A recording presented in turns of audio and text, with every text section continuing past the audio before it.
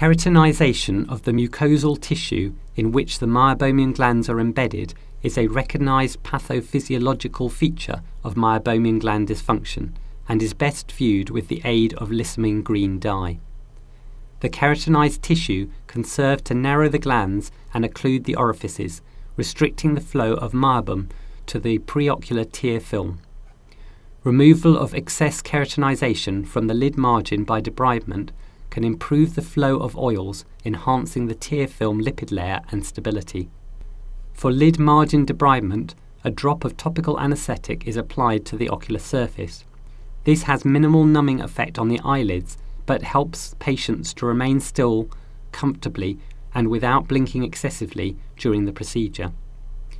Further anaesthetic is applied directly to the lid margin by dabbing with a pre-soaked cotton tip applicator to soften the keratinized tissue and aid removal. Lissamine green is subsequently reapplied to the lid margin area to clearly demark the areas affected by keratinization.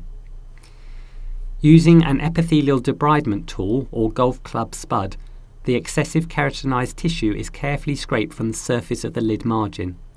This should peel away relatively easily to reveal smoother lid margin tissue below. Care should be taken to avoid attempting to debride areas of staining that are due to lid wiper epitheliopathy.